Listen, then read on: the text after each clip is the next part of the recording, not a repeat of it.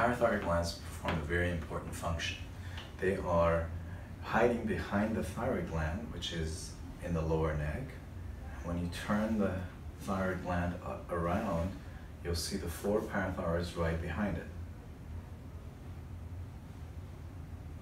This is the only gland that you have 4 copies of. All these glands do is look at the level of calcium in the blood, and in response to it, produce the hormone PTH.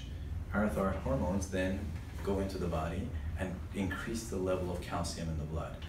And then the calcium comes back to the parathyroid glands, and that's how you have a feedback loop to have a tight control over the calcium level in the body.